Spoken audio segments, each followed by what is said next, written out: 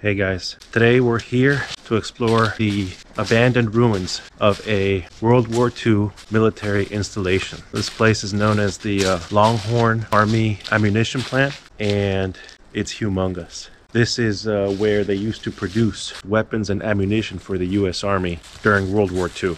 The complex spans about 21 square miles, and it's the size of a small city.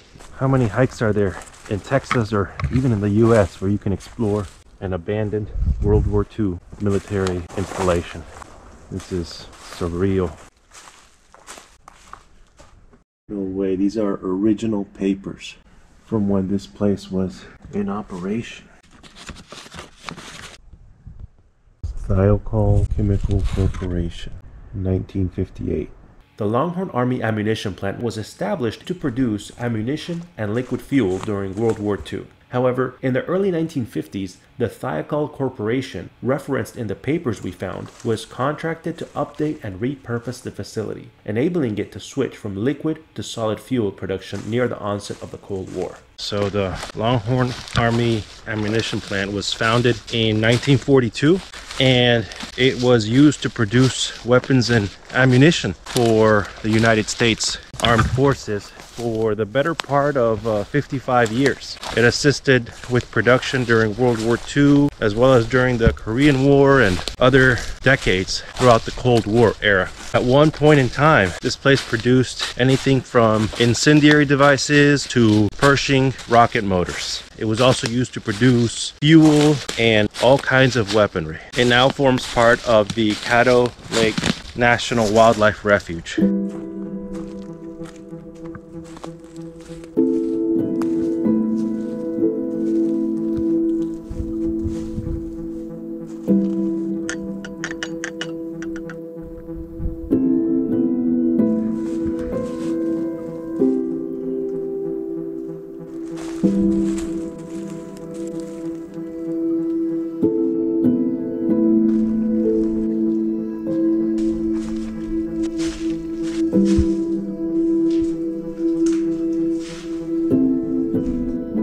This may have been part of the water treatment plant, but not entirely sure.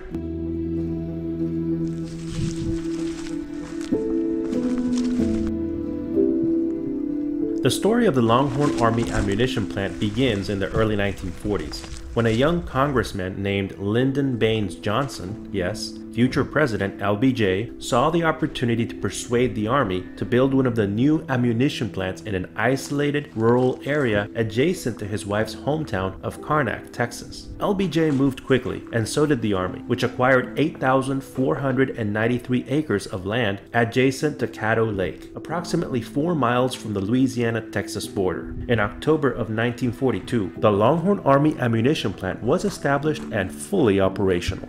Yeah, so Longhorn Ammunition Plant has approximately 451 buildings. It's the size of a small city with streets, blocks, and all kinds of abandoned buildings. And it was in operation for the better part of 55 years until it was abandoned just a few decades ago. There's still the remains of power lines, poles, buildings, streets, you name it.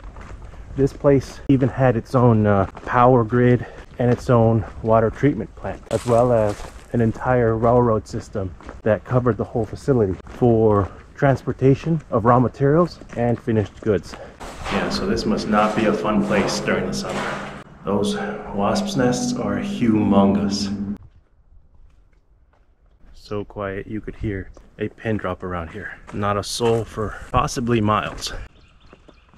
You know, the thing that's really insane is how independent this place was. It had its own power grid, it had its own water treatment plant, it had its own rail system to transport all of the raw materials as well as the finished product that was produced here.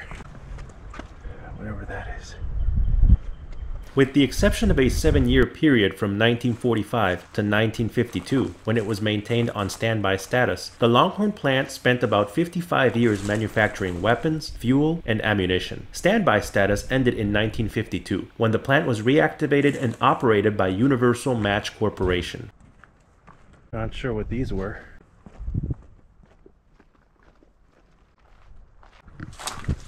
Looks like some sort of truck dock.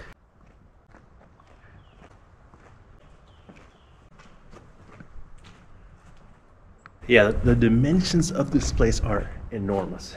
It's hard to do them justice.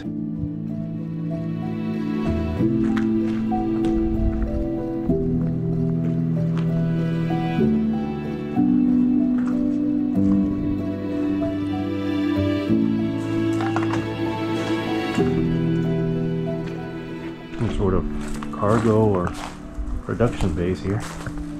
During the Korean War, Longhorn expanded its mission to include loading, assembling, and packing rocket motors and pyrotechnic ammunition. After the signing of the Intermediate Range Nuclear Forces Treaty on December 8th of 1987, the Longhorn plant, still operated by the Thiokol Corporation, was used to destroy Pershing-1A and Pershing-2 missiles. The property was subsequently transferred to the U.S. Fish and Wildlife Service in 2000 to become the Caddo Lake National Wildlife Refuge. It's truly amazing and even a little eerie to wander silently around a huge, crumbling complex that would have been bustling with activity around 80 years ago.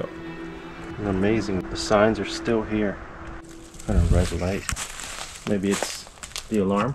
Red alert. Well, this one actually has its roof intact. Class, operators, casuals. Oh, these are rails of some sort. Got some machinery and everything. The sheer amount of abandoned roads, structures, and objects that are still left here make it almost impossible for any one visitor to ever explore the whole site.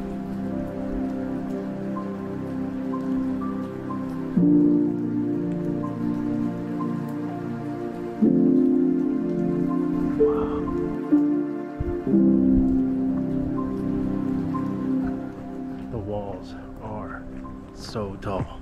Not sure why they had to be this tall, but they are. That's several stories.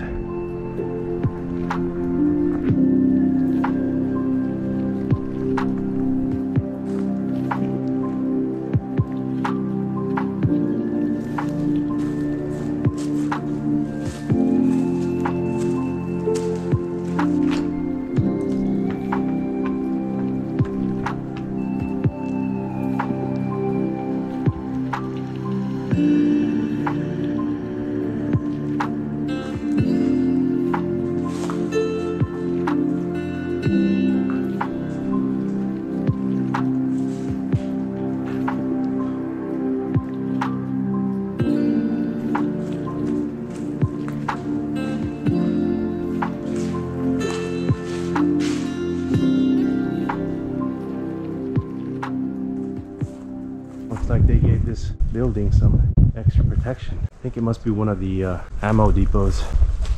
Oh, hey buddy. Sorry.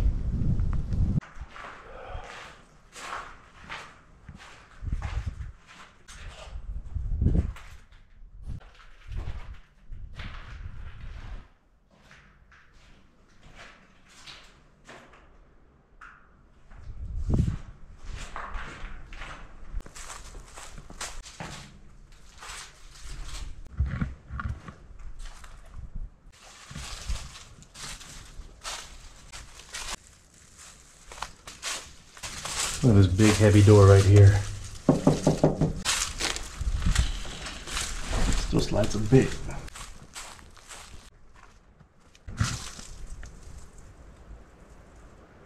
Kind of eerie. Did not bring a proper flashlight.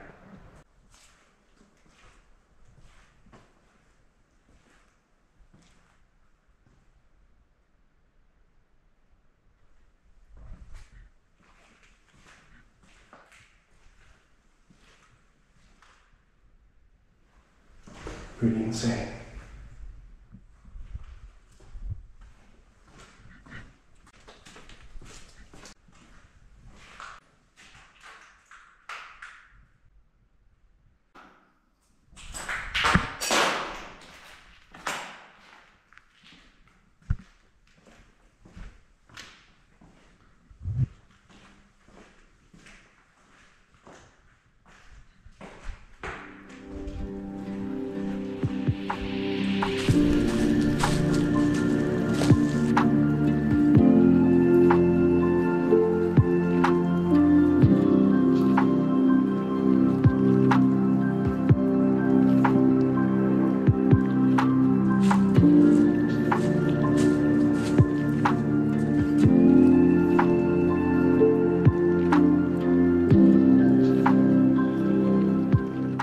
So at some point, they discovered that the area around the Longhorn ammunition plant had been contaminated, specifically with regards to the soil and the water. So cleanup efforts have been ongoing for decades, and they've made a lot of progress, but they're still going today. And that's one of the reasons why this place is part of the Caddo Lake National Wildlife Refuge, to continue to protect and heal the land for future generations. This is really a place where you can get lost and see nature in the process of reclaiming its land back. I had a blast. I hope you guys enjoyed this video as well, and I hope to see you on my next adventure.